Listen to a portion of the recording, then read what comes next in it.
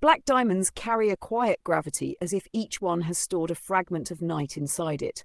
Unlike white diamonds that sparkle instantly, Carbonado reveals its nature through texture, density, and behavior under light. With a few careful home tests, you can get surprisingly close to identifying the real thing. 1.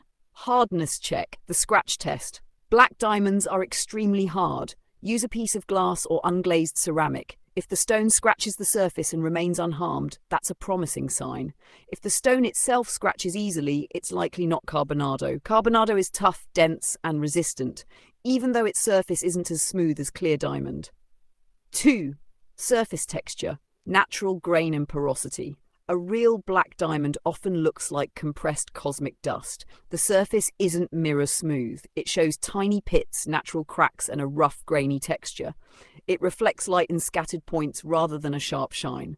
A perfectly glossy, glass-like black surface usually means the stone is onyx, obsidian, or glass. 3. Color, deep, opaque black. Hold the stone under a strong white light. Real black diamonds stay completely opaque. The color is a consistent deep black without transparent edges. If you see brownish tones, grey reflections, or light passing through the edges, it's likely another gemstone. 4. Weight and density. Carbonado is heavier than it looks. Hold a stone of similar size and compare. If your black stone feels slightly denser than expected, that's a positive sign. Lightweight stones or plastic-like materials are instantly ruled out. 5. Heat resistance test. Use carefully. Expose the stone to a lighter flame for about 10 seconds, then place a drop of water on it. Real Carbonado will not crack, melt, or show damage. Glass and synthetic stones often crack or show surface changes.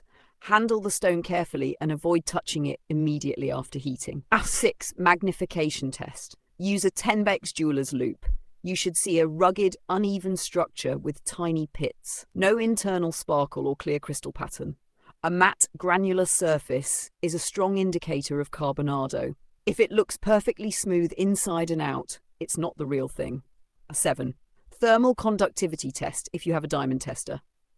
Black diamonds conduct heat, unlike glass or most artificial stones. If the diamond tester lights up like it does for real diamonds, this supports authenticity.